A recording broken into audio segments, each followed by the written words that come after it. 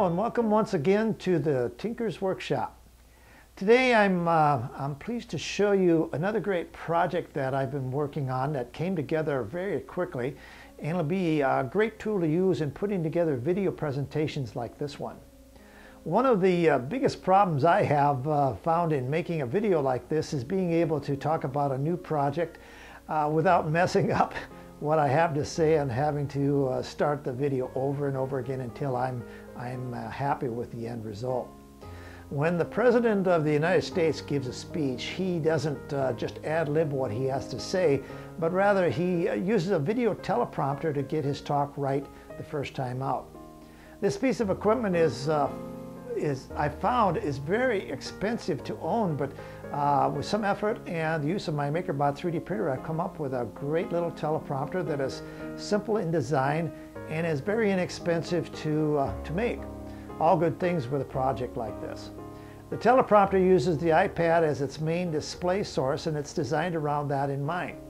Two main supports are the first pieces that need to be 3D printed for the iPad teleprompter. Added to the supports are the two video camera platform supports. They're held together using 3/4 inch long 10-24 machine screws and nuts. Next, the platform for the video camera is mounted to the supports using the same hardware as before. The tripod mount comes next and is attached to the two main supports. This component has a quick release mount designed into the bottom of the part for easy on and off mounting to a SEMA Quick Connect adapter. The next two sub-assemblies are the hinges for the polycarbonate reflective glass or plexiglass. The hinges allow the reflective glass to be folded down for easy storage when not in use, and the polycarbonate glass is mounted to the upper portion of the hinges using 1-inch 10-24 machine screws and nuts.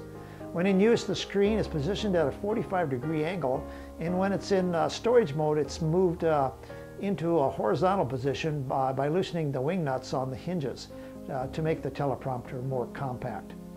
Lastly, the iPad and the video camera are added to the assembly to complete the teleprompter and get it ready for use.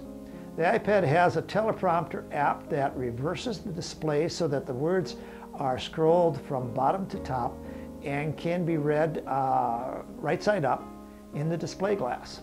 To see the text easily, a black cloth is placed over the back of the display glass of the video camera. This blacks out the back of the display screen and the camera and makes it easier to read the display.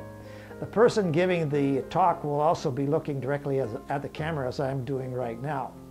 The video camera does not see the text scrolling on the screen, and so the video looks a bit more natural. The teleprompter that you see here took 15 hours to make using a MakerBot 3D printer, and all of the other components for the teleprompter I bought at a local hardware store, including the polycarbonate glass, which is nothing more than plexiglass, and it's used for display. If you'd like to make your own teleprompter and you have access to a 3D printer that can make parts at least 8 inches long, I have a complete set of files available for this project for sale on my blog site for only $5. The entire project will cost less than $30 to make, which is a steal when it comes to having a teleprompter.